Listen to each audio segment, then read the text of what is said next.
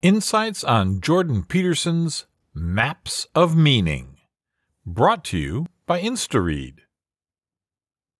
Have you ever wondered what's the meaning of meaning? What it means to mean something? How humans developed the concept of meaning and assigned one to everything they deemed important? If so, this book is for you. Written by Jordan Peterson, a well-known psychologist and philosopher, Maps of Meaning, 1999, aims to explain how our brains developed into being able to make meaning out of the natural and abstract world surrounding them. We have created systems that embody these meanings, give them value, and transfer them throughout generations via both myth and science. The synergy between the two is crucial for us to understand how we developed our ability to make meaning and to categorize good versus evil. Insight number 1. Most people believe we live in a purely objective world, governed by science and matter. But this is not the truth. The world we live in is both objective and spiritual. We often overlook the spiritual aspect, or fail to acknowledge it completely, because it is impossible to talk about spiritualism in a scientific context. The fact that spiritual reality cannot be quantifiable leads many to believe that it's simply not there. Number 2. Words are not merely a descriptive label that we put onto things, but rather can be seen as tools that help us achieve a certain goal. These goals can be practical and material, or more general and conceptual. This is why we have words for things that cannot be materially described, such as love. We invented them as tools to use in discussing goals that transcend the material world we sense, which we can call the spiritual world.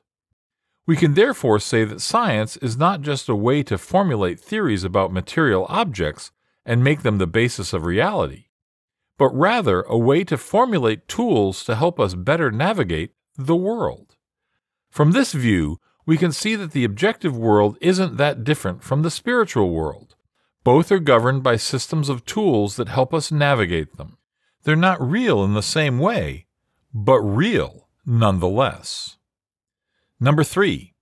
It could be that we humans have evolved to put more importance into the significance of things rather than the things themselves, so that the significance or meaning of something takes on a more real aspect than the thing itself. We've always presumed that nature, as opposed to abstraction, is concrete reality. But could abstraction be realer than nature? It could be that abstraction helps us perceive, through imagination, new levels of reality hidden within our senses. Abstraction could help us make sense of things and make them feel realer than plain nature does. For example, when we say, "I'm going to the river," we understand it to mean that the river is a certain place.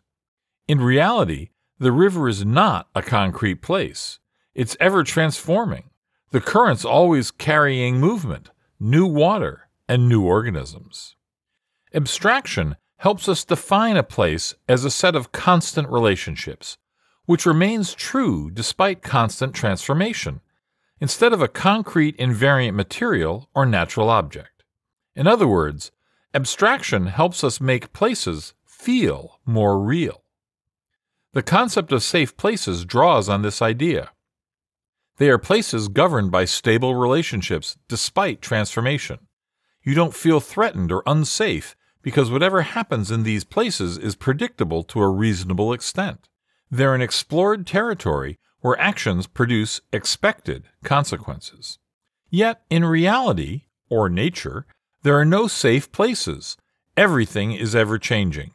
Even if an object doesn't change in the spiritual dimension, it may always be changing in the time dimension. Any place you enter will never be exactly the same when you enter it at a later time. This scientific definition of a place is one we don't identify with. Instead, we prefer the abstract definition of a place that possesses constant relationships between its elements, even if they change. This is one example of abstraction being realer to us than nature. Number 4. Consciousness can be defined by a mediation between the natural and the abstract, the known and the unknown. Consciousness is a faculty that transforms the new into the familiar, and could even turn it into wisdom. It's able to function thanks to language. Because of this, consciousness could arguably be the spirit, an active, ever-changing, dynamic entity not fixed or stable like a natural object. Our universe itself reflects the clash of consciousness. The cosmos is an amalgamation of order versus chaos. We humans, as conscious beings, are the ones able to make sense of this duality and extract meaning from it. We are the intermediary between nature and abstract, the key element out of the three that constitute experience: the known, the unknown, and the knower. Number 5. Myth plays a crucial role in human existence. Contrary to common perception, religion, ritual, mythology, and drama are not primitive forms of knowledge employed for lack of objective science, but rather elaborate tools we have constructed in order to imbue meaning into our lives.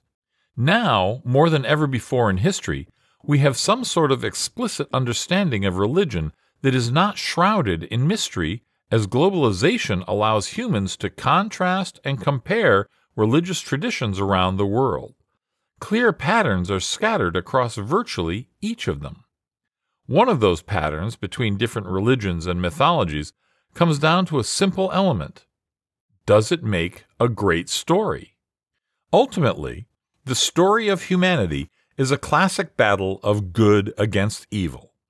Its meaning is derived from the never-ending clash of order versus chaos, ever since humanity's dawn, resulting in more discovery and more unknown to be discovered.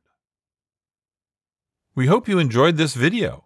Smash the like button, leave a comment, and subscribe to our channel. Visit instaread.co to get more insights from this and thousands of other books.